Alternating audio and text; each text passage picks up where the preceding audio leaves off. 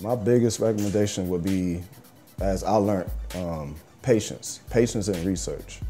Like, know what you're doing, understand why you're getting a tattoo. For me, you know, I have, it was a very meaningful tattoo for me. So the fact that I was able to be patient and did my research, like this tattoo took me on a journey, like a history journey, and I learned a lot throughout finding out Asian and Black history. Like, it was a great experience that I definitely enjoyed. Any person looking to get a tattoo should have more than a fleeting feeling for it. If you walk into a tattoo parlor and flip a book open and can pick out your tattoo, I'm gonna say you need a lot more books, because I've never been able to go into a tattoo parlor and go, hey, boom, there it is right there, page 36. That just means you wanted to get some ink done. You just had the ink.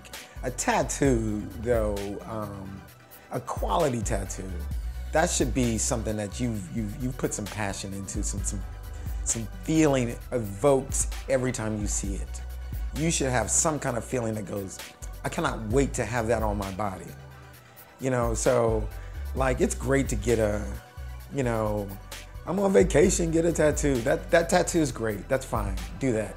But if you are going to say that you're gonna get a piece of art put on you, that should be something that means something, and it should be with somebody that you completely trust, that you feel like completely reads.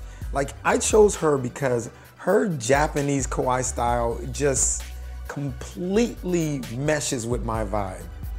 It immediately, I saw her and I was like, whatever is going on over there, I'm about to go over there. And I spent, like, I don't know, hours just, I was supposed to be going to a baseball game, and I was just hanging out with her because her art was, it grabbed me. It helped. Like, that's what she does for me.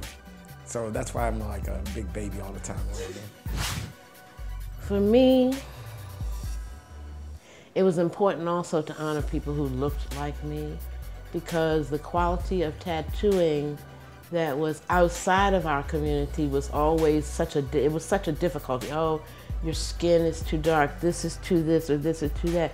I didn't want that kind of response. I wanted a response from someone who understood my needs, the quality of my skin, you know, the depth that you have to go in order to make a good quality tattoo, the colors that were right for me and that were not necessarily dangerous to my body, and even the aftercare. So I wanted somebody who reflected that.